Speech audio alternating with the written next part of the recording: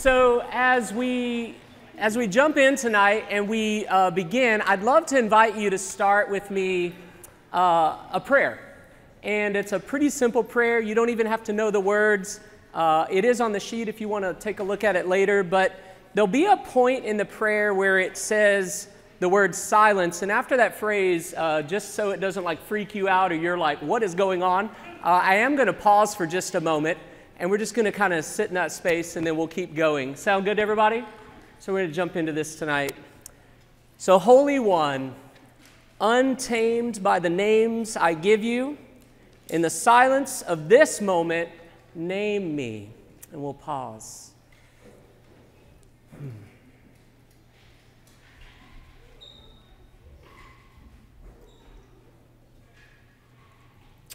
Name us, that I may know who I am, hear the truth you have put into me, trust the love you have for me, which you call me to live out with my sisters and brothers in your human family. Amen.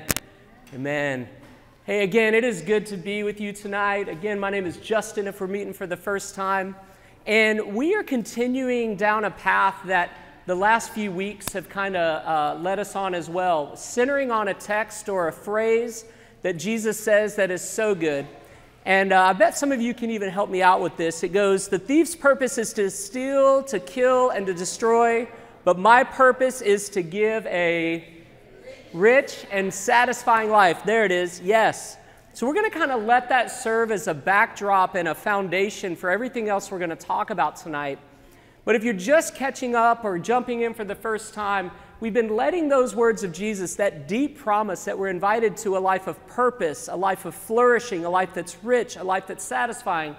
We've been looking at how there are some other ways that seek to work against that, some ways that seek to steal that, kill that, to destroy that. And particularly tonight, I want to invite us to pay attention to a way that I think is so insidious, that can work so heavily against that flourishing life.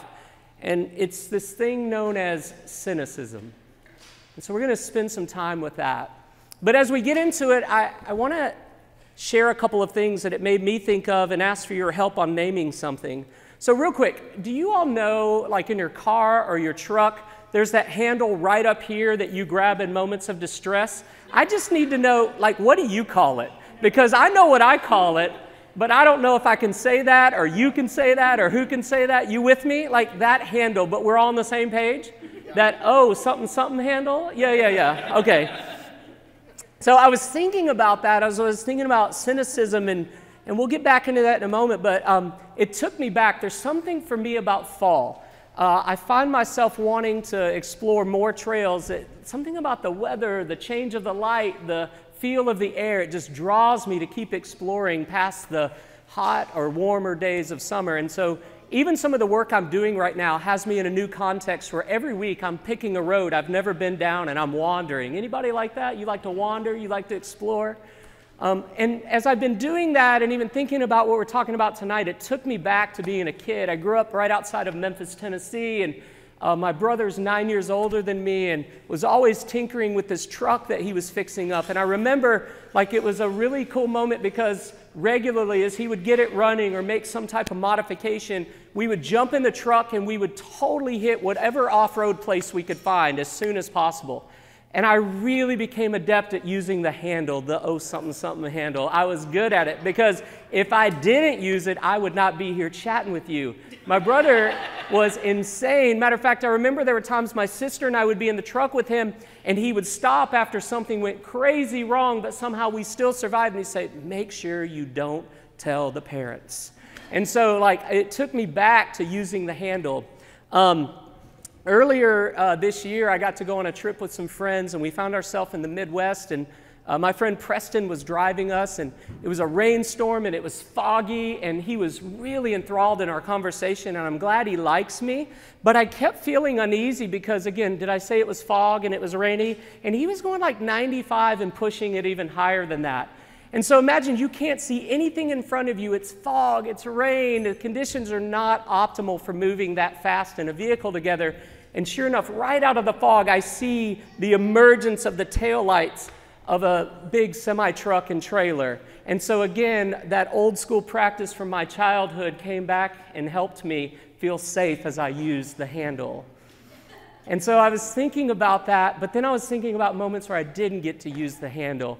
And I hope you won't judge me, but there was a former part of my life where somehow I found myself a few times being escorted or driven around, courtesy of the city of Memphis, in the back seat of a public service car.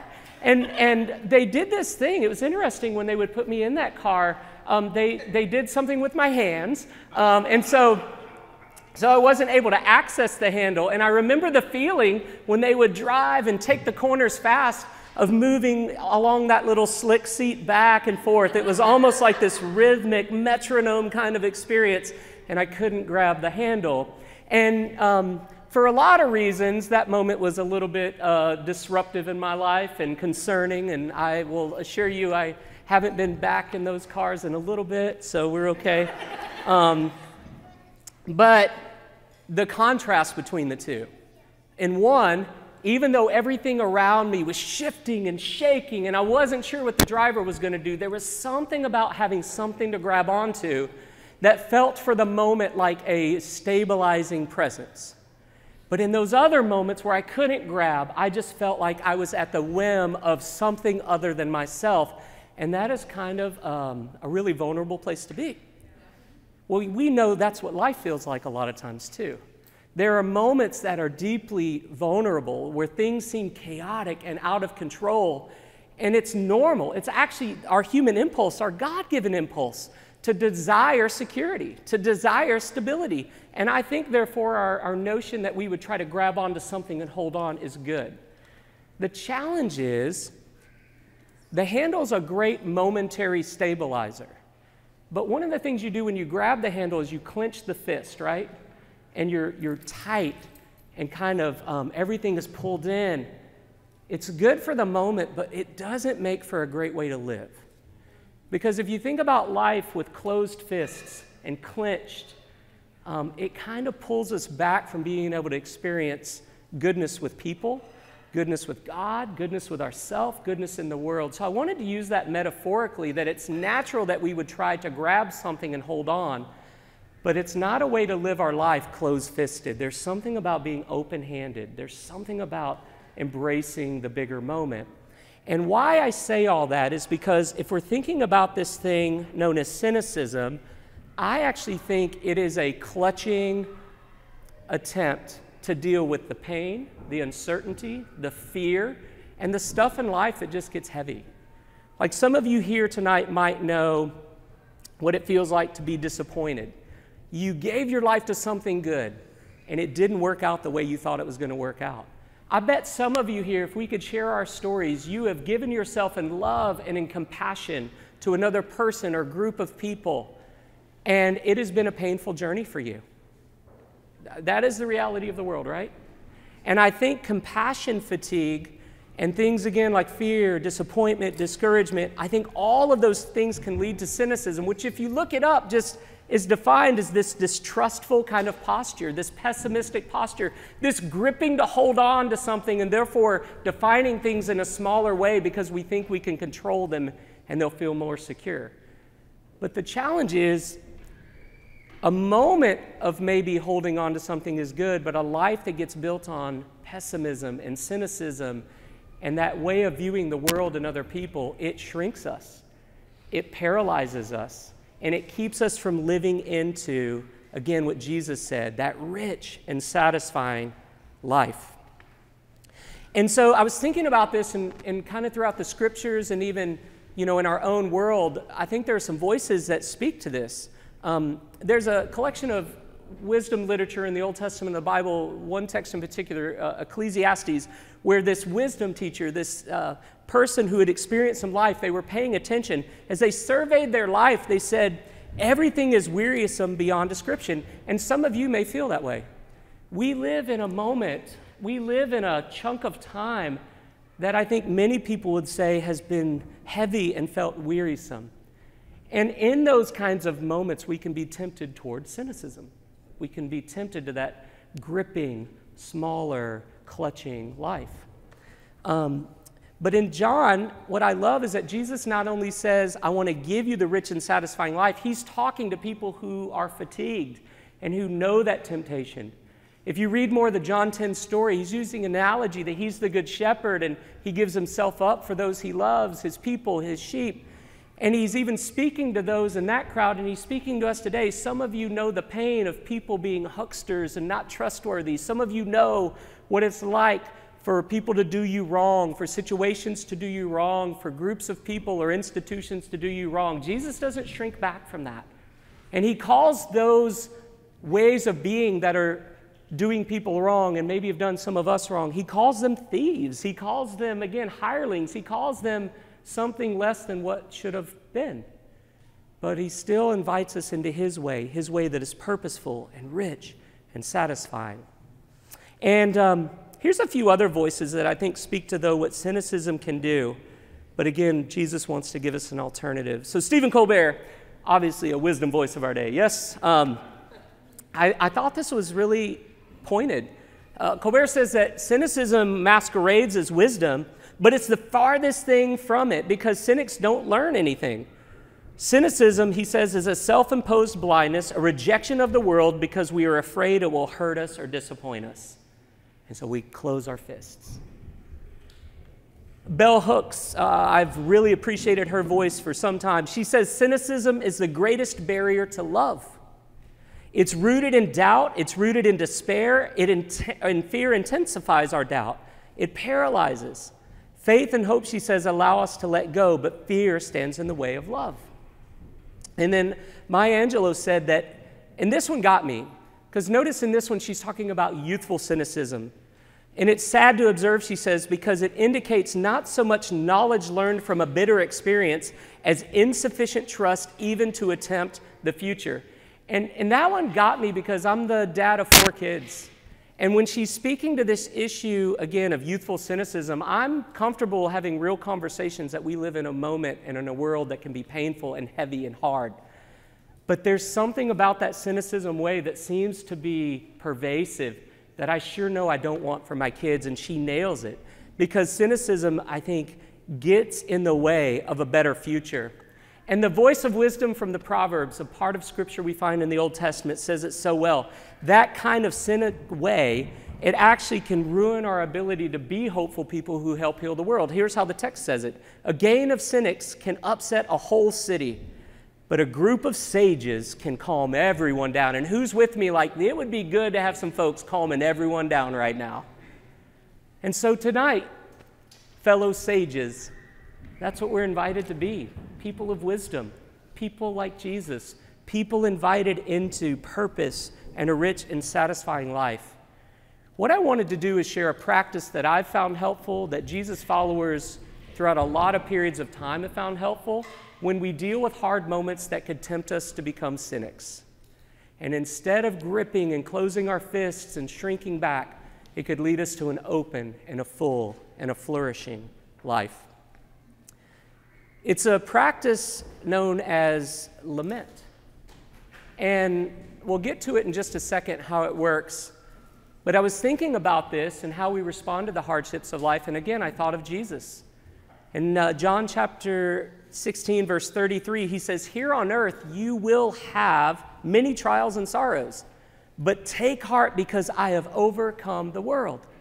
I hope you've heard that today, before, but if you haven't, I hope right now you hear Jesus honestly saying, this world has its moments, its difficulties, its heaviness, but take heart. That's the call to action. And I would say what we're talking about tonight in dealing with cynicism is a response to take heart, to not become cynics. And so this practice of lament really is how to take heart. It's how to lean into that way. So a couple of little things before we kind of get into the practice itself. A chunk of scripture I've found really helpful in living into this is a collection of songs and poems and prayers known as the Psalms. So in just a few minutes, we're going to sing our prayers to God. We're going to come around and sing poems and prayers and songs. It's exactly what the Psalms are. And I don't know if you know this, but the majority, some would say well over 70% of the Psalms are lament. They are either directly a lament for an individual, a lament for a community of people, or they're a psalm that deals with lament. And that's interesting because, rightfully so, we speak of the way of Jesus, the life that God has brought us into, is good news. So why would, therefore, the Scriptures give so much attention to lament? Maybe it's because what we're talking about, that the ability to lament instead of becoming cynics leads us into a good news life for the sake of us and the world. And so tonight, I want to use the Psalms as a little bit of a paradigm, a model for how this practice works, and invite us to create our own laments, maybe tonight, it might be tomorrow, or whenever we face those moments where we want to grab the handle of life and try to hold on. And one thing I'll say, I think, that gets at this, and I think it's a beautiful statement. There's a theologian I appreciate, Soong Chan Ra, who said that the language of lament is the language of humility. And I think if you want to talk about the counter to becoming cynics, it's the humble way. It's the Jesus way. It's the way that leads to the rich and satisfying life. So, how to create our own lament. I'm just going to walk you through this a little bit. And you can feel free to write on the paper. You can feel to just listen and kind of work this out in your own space or time. You might have something right now that is heavy, that is painful, that you're walking through, where you feel that pull to become cynical, to close yourself off, and maybe you want to even kind of walk through this practice in real time. One note as we jump in, I would encourage you, and I didn't come up with this, someone really helped me with this. As much as I use my phone for notes and I enjoy it, I would encourage you, as much as you're able, to write with your actual hand on something tactile like paper. And the reason is I came across the work, Krista Tippett, she hosts a great podcast I enjoy called On Being, and she was interviewing Dr. Christine Runyon, who's a clinical psychiatrist and also a professor, and just talking about how when we write by hand, as distinct from typing, that we are processing emotionally as well as mentally. So there's something to that. So let's walk into how to craft a lament. So first, we are invited to cry out to God. So instead of just grabbing the handle and pretending all is well, we are invited to address God. So the first thing in the crafting of lament is, how do you need to or want to address God?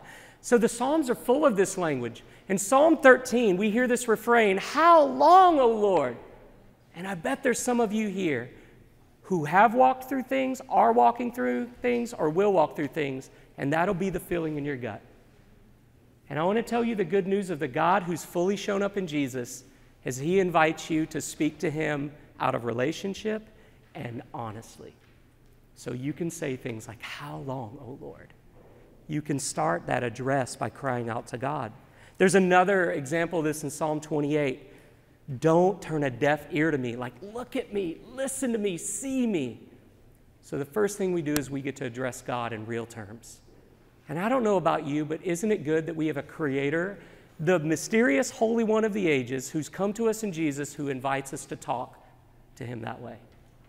The Psalms are full of this language. So if you're like, can we really? You can. We address God. We cry out to God. Once we do that, we voice the complaint. We voice our pain. We name the thing.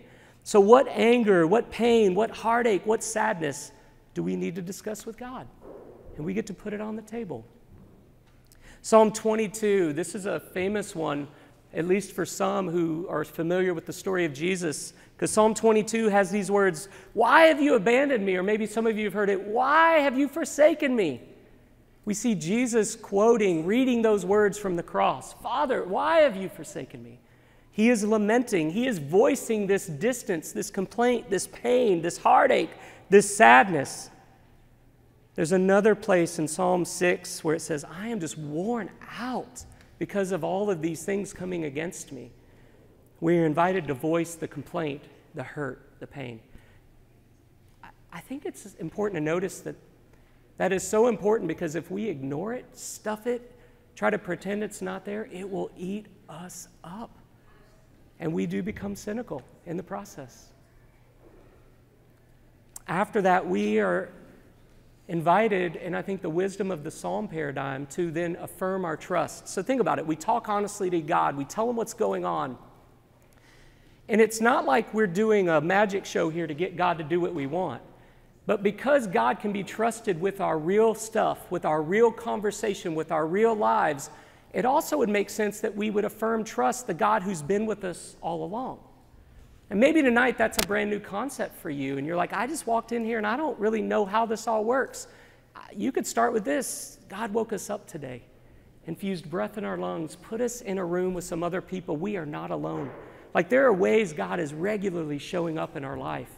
And this notion of affirming trust is where we look back on our life to a moment when we've experienced God's love and care, and we name it. Psalm 13, there's an example of this. Again, that honest conversation with God also includes, though, but even in the midst of my complaint, God, I trust you because you rescued me. I could tell you story after story after story of how God has rescued me, has freed me, has been gracious to me. I could name particulars. I named the moments in the back seat of the car at the service of the city of Memphis. There were reasons that happened. And God has accepted me, and forgiven me, and given me a life that is flourishing beyond degree. And I get to name that, and you get to name that. So we cry out, we voice our complaint, we affirm our trust, and then we just say what we want, what we need, our request. So this is the question: what's your deepest desire? What is it you need God to come through for you? What do you want for your life in this moment? I love how Psalm 13 gives us an example of how honestly we can do that.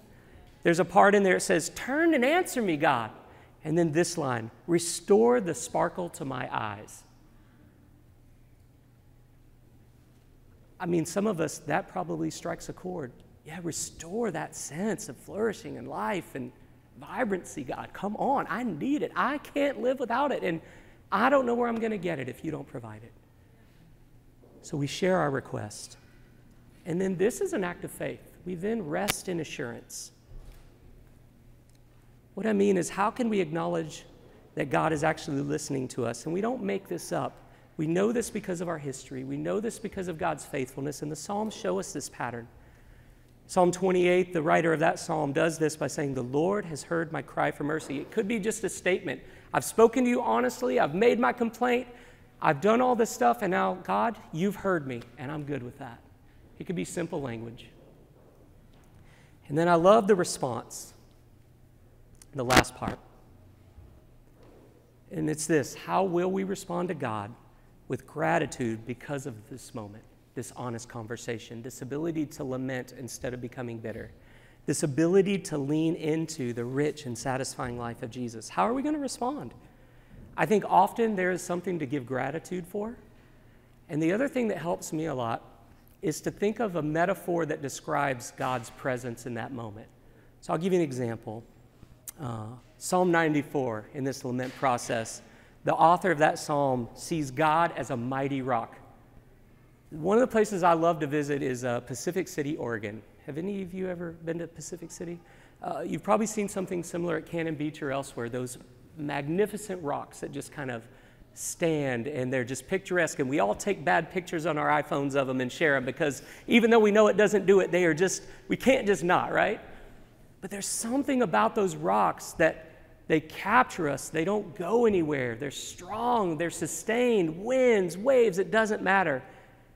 And yet the Creator is even more so of that kind of stabilizing, always consistent presence. And so maybe in a lament, you would write out these phrases, these things. But maybe on this last one, you would stretch your kind of even action in this. I'm not a good artist, actually. I won't let you see it. But sometimes I'll sketch out the thing that I see God as. There's something about responding and giving thanks, but there's something also about thinking of the image that represents God's way of being with us in these moments that we can then meditate on, like God is a mighty rock. So here's the invitation. In a world that is heavy sometimes and can draw us towards cynicism, Jesus says, I have a better way, the rich and satisfying life. And I think lamenting versus ignoring, lamenting versus becoming bitter, lamenting versus becoming skeptical is the invitation. Jesus did it, and he invites us to do it, and it leads us into freedom. And so I hope that's helpful.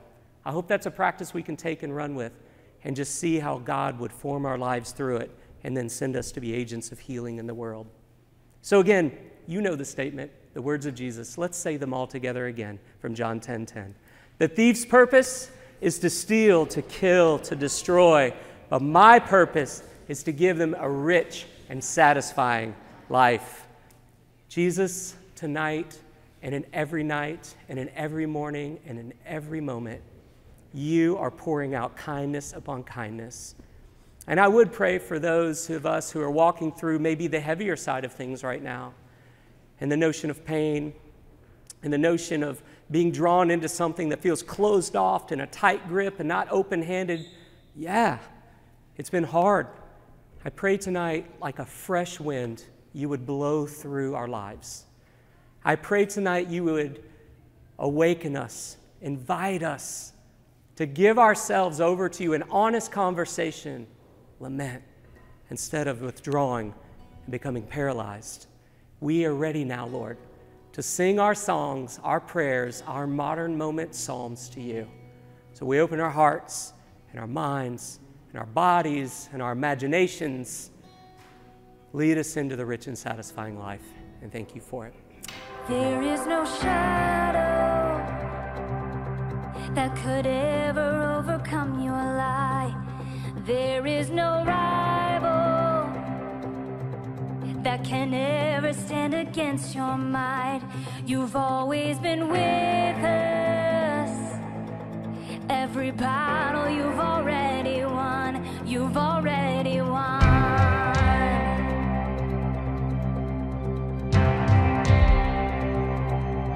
There is no weapon that has ever left a mark on you, and there is no army with the power to conquer truth.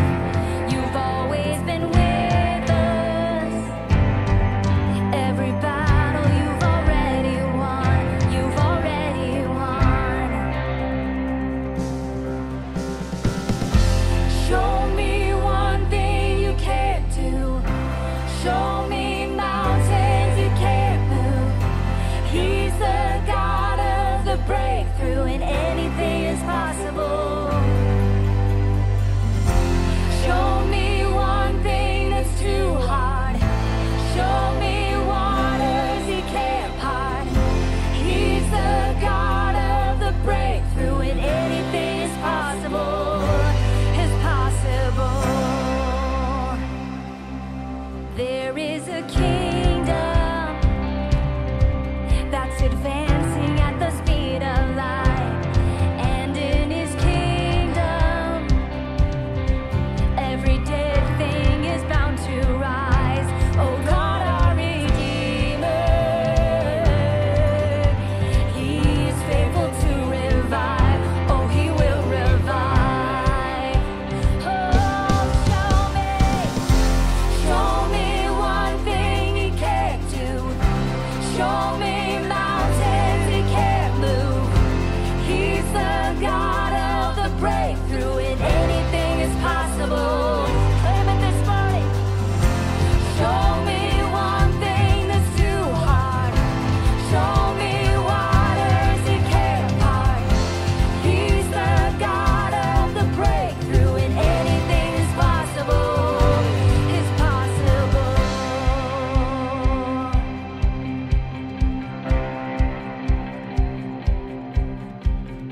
All of my fear I will turn into praise.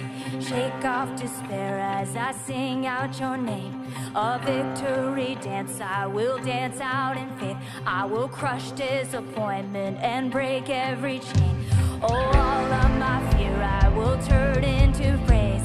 Shake off despair as I sing out your name. A victory dance I will dance, I will pray. I will crush disappointment and break every chain. Oh, all of my fear I will turn into praise.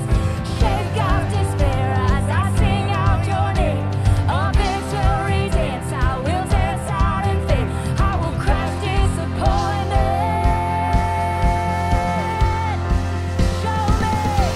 Show me one thing he can't do.